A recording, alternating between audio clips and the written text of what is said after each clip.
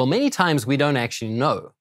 We do know what exactly happens in the cells. We can see that the cells undergo a genetic change, and as they do that, they may grow quicker than they should, and they may persist and not die off like they should. That causes them to slowly accumulate over time. But exactly what brought about that genetic change, we don't always know.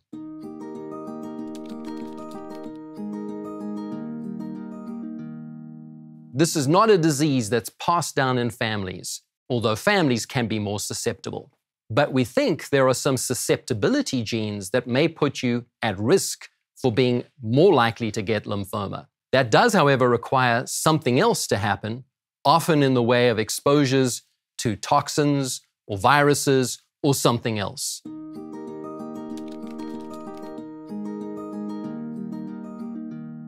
Well, I think it's important to recognize what the goals of treatment are. Low-grade lymphomas have an advantage in that they can take a very long time to cause any symptoms and certainly a very long time to put the patient's health at risk. However, we do not have a curative treatment that will fix the cancer right away. So we want to weigh up the potential risks and side effects that come with treatment compared to clearly the risks and side effects that come from the cancer. So if you have a cancer that is very low grade, growing very slowly, giving you no symptoms, we would hold off on treatment and only initiate it when you truly need it.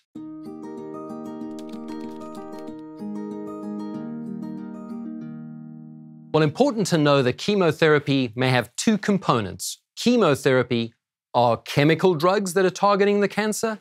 Immunotherapy are antibody treatments that are going after proteins that are on the outside of the cancer or lymphoma cells. The goal of chemotherapy is to kill quickly growing cells, which is a good thing because lymphoma, many times, those cells are growing quickly. The challenge, however, is there are healthy cells that may also be growing quickly. Immunotherapy, as I mentioned, binds or attacks proteins on the outsides of cells, but some of the lymphoma cells and some of the normal cells have the same proteins. So those cells may be depleted and your immune system may become a little bit more suppressed as one of the potential side effects of therapy.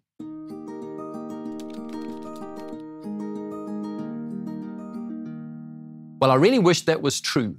Unfortunately, that's not exactly correct. There isn't a treatment or exercise program that directly targets or goes after the lymphoma cells. Generally, however, what a healthy, balanced diet and a good exercise program is doing is improving your general well-being, improving your immune system function, and allowing you to tolerate the chemotherapy and fight against the cancer to a greater degree.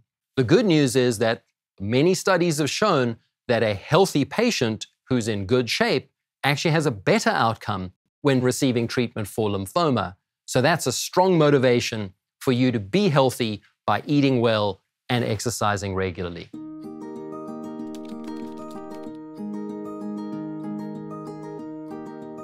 Get as much information as you can. Partner with your physician, your nurse practitioner, your PA, and other members of the team, and ask questions. The goal moving forward is for you to have the best outcome possible. So that sharing of information between your team and you is critical to your outcome and the best results we could hope for.